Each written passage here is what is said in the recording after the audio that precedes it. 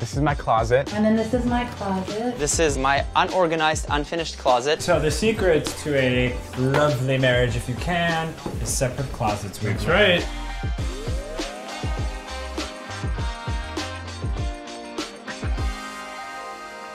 So the closet is the only space of the house that I didn't design myself completely. I worked with this design company to create a closet that felt very much me. I didn't want it to be too feminine. I didn't want it to be too masculine. I wanted it to feel like a really good balance. And so this is what we achieved. This floor runs the whole length of the house. This section here is my husband's. He doesn't have a lot of clothes. So this is his section. The rest of it is mine on Queer Eye. I talk through how a closet should be organized to make life a lot easier for you. And I always talk about color coordinating your closet. Come, let me show you. So I've loosely done it. So I categorize my clothes into all button-up shirts, all suits, all lightweight jackets, all heavy jackets. You'll see that I mostly do it. It just F's up every now and then. I travel a lot. I ain't got time to figure out my closet right now. We have shelves at the top of this that are completely empty. I haven't found the perfect thing that will live there yet, that will bring me complete joy, and so they are currently empty. Don't judge me. This right here is the piece that I wore for the Emmys. This took a disgusting amount of hours for people to hand embroider this whole thing. So I have not reworn it yet because it seems like a lot of luck. Like I can't really go down to the grocery store in this. However, maybe I will one day. Maybe I'll feel really extra about my life. You know, Clueless. There was this moment where Alicia Silverstone, Cher, is getting robbed. And the robber says, okay, get on the floor. And she's like, oh my gosh, no, this is an Alaya. And he's like, a what? It's an Alaya, a really important designer. And so I found this vintage Alaya. So this is a women's piece. It is tiny. I have not worn it yet. I got it about 6 months ago and I'm waiting for the right kind of occasion to wear it on a red carpet because it's definitely extra. Usually when I'm trying to put it on, my husband has to come over and push my ribs in so I can close it. Okay, so it's very like 80s. Oh God, I put on some timber. Wow. We're gonna break what we call the fourth wall, which means you guys. And I'm gonna bring in a lovely young man who's producing this to help bring my ribs in. This is Ross. He has lovely hair. Oh, the other way? Okay. Oh yeah. Yeah, there it is. Hey. Thank you, Ross. I am breathing in so hard, but do you see that shape it creates? My God, that's good. I'm very, very happy about it. We put the bathroom in the middle, separating the master bedroom and the closets. And I put more pocket doors because you could tell I have a pocket door obsession and a pink glass obsession. I didn't realize that, but it all worked out that way. And then this is my closet. This house is so special to me because I bought it when I was in my early 20s, and this was really the first closet I ever had as an adult and as a grown-up, and it was such an exciting thing to be able to build it and create the space and kind of make anything I wanted. This wallpaper is really beautiful. This is Degane, which is quite a big sort of trend now, but at the time I didn't know very much about it. It's all hand painted and handmade. I've always really, really loved it, the way it reflects the light up here in this room. This is my unorganized, unfinished closet. I apologize for the mess. And then the other side, meant to be hers, but it's shoes. Lots of shoes that I haven't even opened yet. I like shoes. I guess you can tell. Follow me. This is actually kind of funny. We made this into a closet because I got so many like actual real clothes in my other closet. We just put a bunch of jackets and stuff. These are like some of my signature pieces.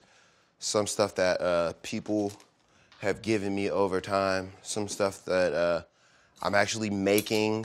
This is actually one that I'm designing. You feel me? This is my closet. Black is obviously my favorite color to wear. All I have is black shirts. I love Chipotle, and they sent me a bunch of their hats, so now it looks like I work there all the time, which is great. These are the only hats I wear. My friend painted this. This is on an IKEA table. My friend is a psycho, and I noticed he wrote something on the back. It says, "I knew they'd run into you." How mysterious is this? I have a feeling this is gonna help me in my life in like 20 years. Okay. This is Cartier. I don't actually own Cartier, but when you go inside and you're really polite to the people, they do let you borrow the bag. And then I have this Snapchat backpack. That's pretty much it for the closet. I feel like we were in here for a while. I have a very, very close friend who's a shoe designer, so that's why I have this many shoes. And of course, I have all the showbiz shoes here. There's shoes I wear a lot more than others, so those are kind of front and center usually, and they're kind of arranged by color. All the everyday ballet flats are down here, because I don't wear high heels every day, and most of the black shoes are together. This is all my favorite shoes right here.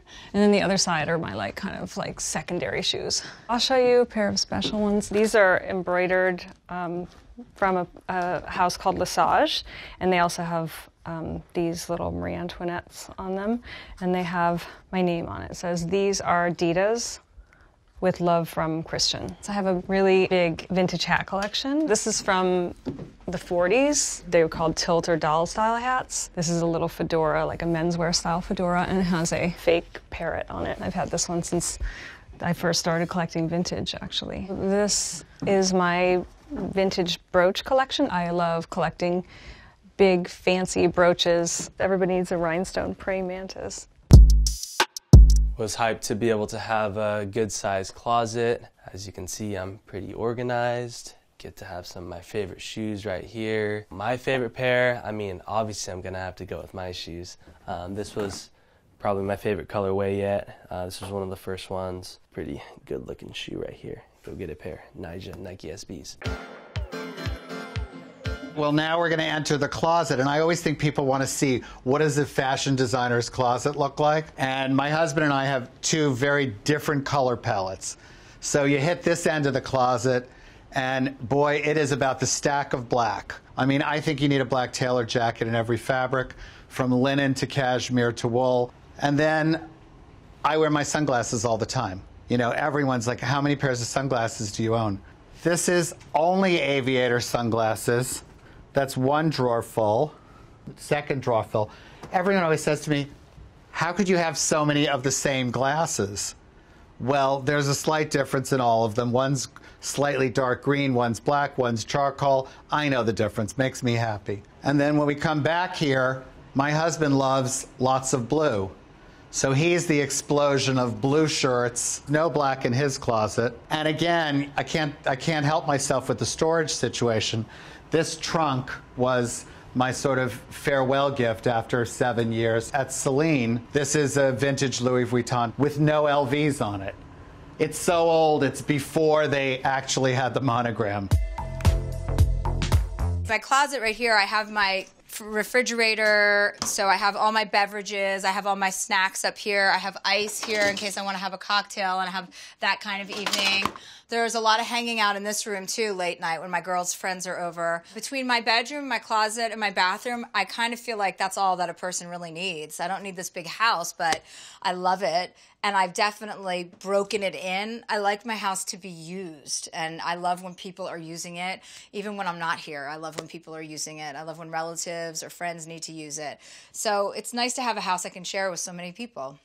Bet you didn't know that about me. Some people might already know this, but Justin and I have a bow tie line called Tie the Knot, and all the bow ties are sold for gay rights equality. We started off raising money for marriage equality, and we've achieved that, yay, so now we're still raising money for protecting those equality rights that we've worked so hard to work for. So we have these drawers with all of our bow ties from all of our collections. That we have hundreds and hundreds of bow ties in these drawers. But my favorite part about this closet is this hidden coffee machine, because sometimes it's just too much to go downstairs. This is our closet doors that we customized. We took out the big door. It was a full-size door that sort of opened up and took... Did it open in? Or it opened in, actually. And it took up all of the closet space. So we sawed it in half and created these gorgeous half doors. Yeah. It feels like you're entering into a ballroom, but then when you get inside, it's just a tiny closet. Yeah, it's tiny. But it feels very luxurious to go into your closet like this. It's dramatic.